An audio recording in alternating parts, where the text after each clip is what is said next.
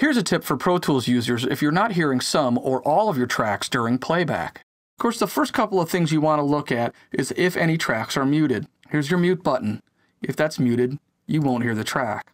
Another reason why you'll hear some tracks but not others is if one or more tracks are soloed. So check the mix window or your edit window to see if tracks are muted or soloed. Next, make sure that each audio track's voice is enabled.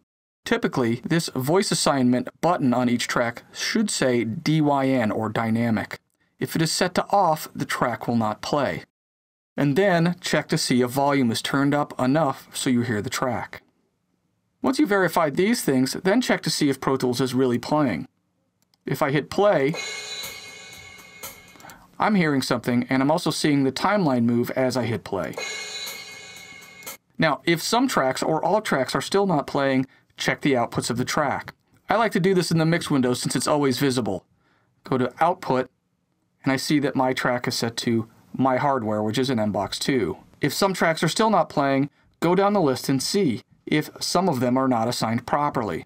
If your output assignment doesn't seem right, or it appears to be in italics, the next thing I do is check our hardware setup. I'll start checking this by going to Setup menu, Playback Engine. At the top of this window, I check to make sure the playback engine is set to my hardware, in this case an NBox.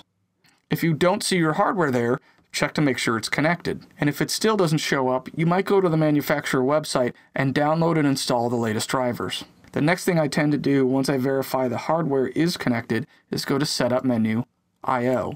Since we're interested in playback, let's look at the output page. Now the hardware that I'm using right now really only has 2 outputs. If you're in doubt and it doesn't look right, you could either hit the default button, and if that doesn't help, I could select this and any other path down the left-hand side and choose Delete Path. You might be warned that it's in use, but I would delete it anyway.